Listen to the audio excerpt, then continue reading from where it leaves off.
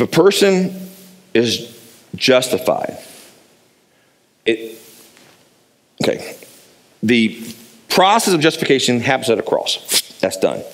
Then a person, Tim, comes to a place where the Holy Spirit's drawing them. They recognize their need for Christ, okay, that they're a sinner, need a Savior, need a rescue, whatever. And then they place their faith. They believe not in your head, believe in your heart that Jesus Christ is Lord. That He's raised from the dead. That's the process of salvation. I'm now saved.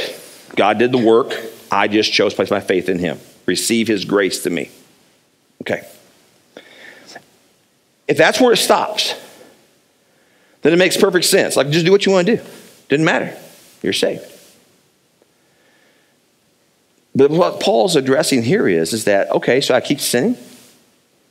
No, there's this battle that rages. There's your flesh, all of its tendencies, all of its desires, all of its hurts, all of its woundedness. Like if you get defensive easy, if you're one of those kind of people that you're always a victim, it's always somebody else's fault, whatever, that's in your flesh.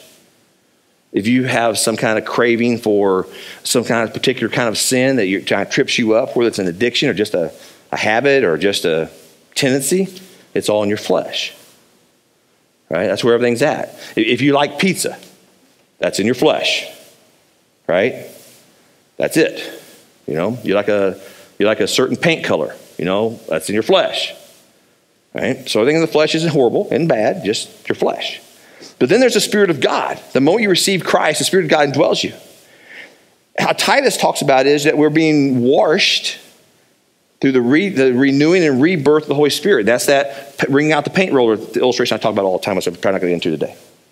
Right? That the Holy Spirit is wringing out the unrighteousness, the paint unrighteousness of our lives. Right? Water represents the Holy Spirit. We get under the water, we wring more out. Get under the water, wring more out. That the Holy Spirit is sandpapering off the rough edges is another illustration I use, because that's what the word terminology in the Bible uses. That He's sandpapering off the rough edges. He's working in us to be more like Jesus. And our flesh is still our flesh, and it's doing the things our flesh does, but somewhere along the line, the Holy Spirit's going to work on us in those areas. That we're still saved, with all the stuff that we got saved with all the brokenness, because sometimes people say to me this, I can't get saved yet because I'm not good enough. Like what? Or, I know I'm saved, but I don't want to get baptized, I'm not good enough. I want to overcome a few things before that's a lie from hell.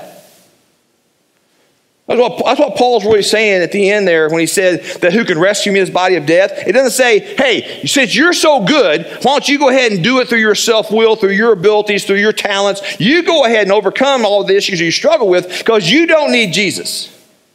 That's not what he's saying. He's saying, bring all your stuff. Bring all your hurt. Bring all of your tendencies. Bring all your addictions. Bring all your pain. Bring it all. And I will save you. Not because of anything you bring to the table. I will save you because of the work I did through my Son on the cross. You're justified. I am going to declare you innocent. You are acquitted of all of your sin. He does that so he can have fellowship with you, have a relationship with you.